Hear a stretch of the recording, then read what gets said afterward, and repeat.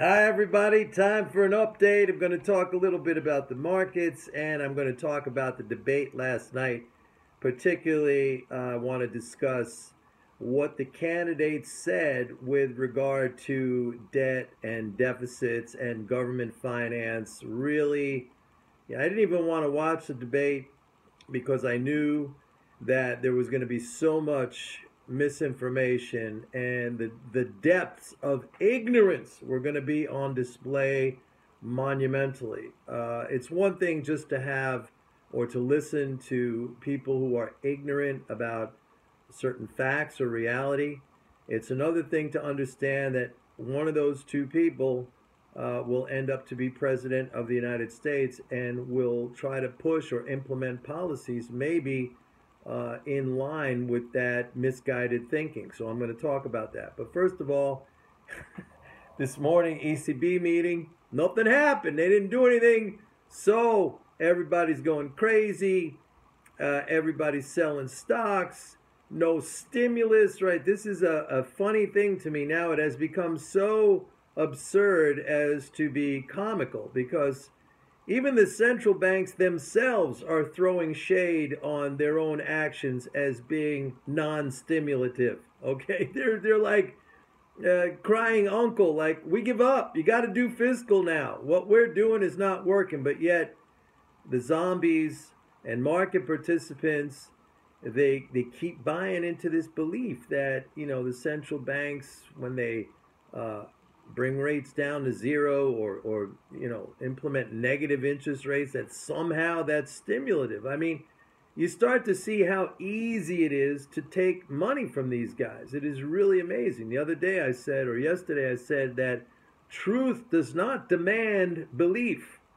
However, belief demands or requires that you ignore truth. That's the only way belief can be sustained. And so you see that market participants, by and large, most of them, the zombies, they believe that if the ECB didn't, make the negative rates even more negative, that somehow that is not a stimulus. When the ECB itself and other central banks are saying what we're doing is not working. So it's really it's gross. I mean, it is absurd. It's the theater of the absurd. On that note, absurdity. Let's move on to the debates where let's just face it, and it's not just really applicable to the two candidates, Trump and Clinton, but I mean the entire body of mainstream economics, as well as academia, the public at large, everybody. They just don't understand sovereign money. They don't understand floating exchange rates. They don't understand the distinction between a nation that issues its own currency and one that is a user of somebody else's currency, okay? The debt and the deficits are all the time misconstrued. We have this big debt clock here in Times Square that just ticks off the numbers, 20 trillion, but there's no asset clock next to it. I mean, if you walked into any bank looking for credit and you said, here are all my debts, the first thing the banker is going to ask you is, well, that's great, thank you, but what are your assets? What's your income? You don't have that. I'd love to start a fund to raise money to build or erect a billboard right next to the debt clock, calling it the asset clock. So both of these candidates are extremely, extremely misinformed and ignorant on this. They believe we have to rein in the debt or even eliminate the debt. And the debt of the government, I've been over this many, many times, the debt of the government is an asset of the non-government. I've said it before. I'll take all 20 trillion of those treasuries.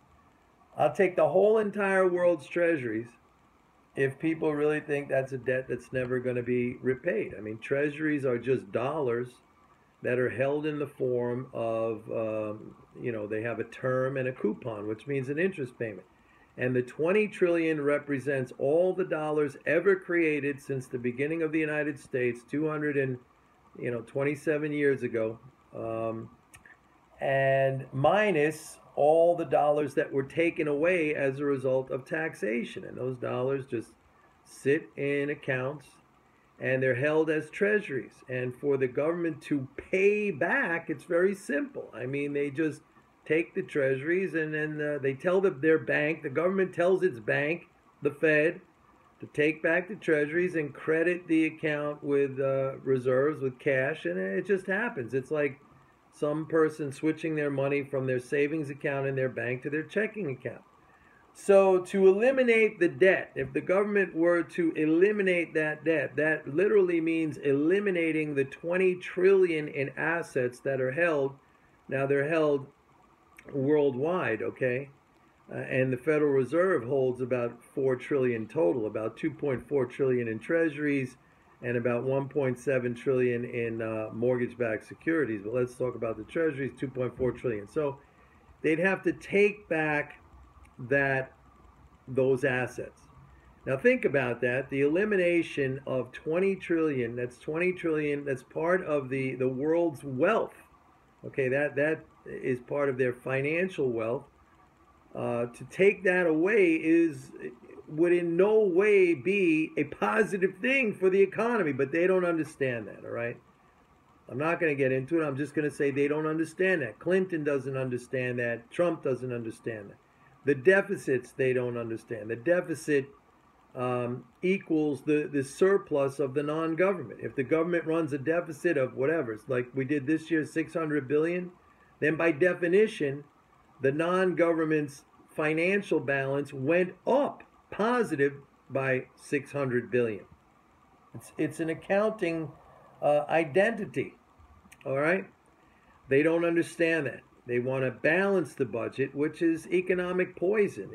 Especially if the whole entire rest of the world runs trade surpluses with the United States, and they have to, because that's the only way that the rest of the world can get dollars, and they need dollars to buy important commodities like oil, which is priced in dollars. So the only way for the rest of the world to net accumulate dollars is they have to sell us their stuff. They have to run trade surpluses. It's not because we're undisciplined, or you hear these idiots, profligate spenders, guys like Schiff. It has nothing to do with that.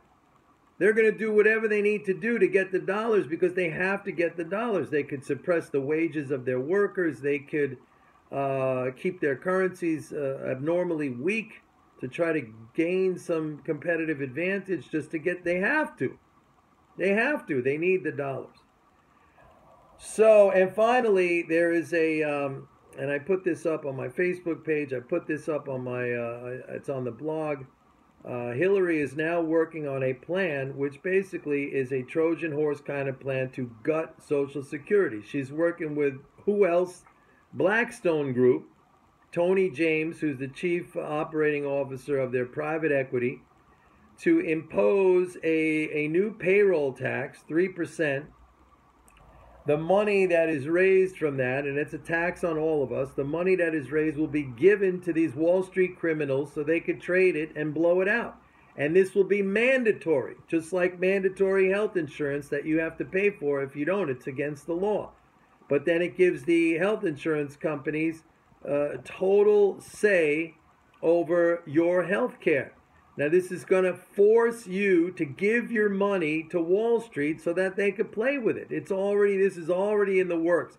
This is a plan she has to supposedly save Social Security, which does not need saving. I've been all through this. The government can create as much money as it wants and pay it to whomever it wants. It's just a question of whether or not the real assets are there for those seniors to consume, right? Those are the exact words of Alan Greenspan. All right, so it's not Mike Norman. That's Alan Greenspan saying that, and he's right. And he smacked down Paul Ryan in 2005 with that saying. So I'm not that sanguine about. I mean, I'm bullish now. The flows are fine. This sell-off based on the ECB and not doing anything is ridiculous. The flows are good, but come next year, let's say March of next year, we could be in for some radical change. We'll have to see what the policies are, but if both of them, If they're looking at balancing the budget and eliminating Social Security or, paying down the debt, that's poison for the economy. That's poison for the markets. So that's my first update for this morning. See you guys later. Bye-bye.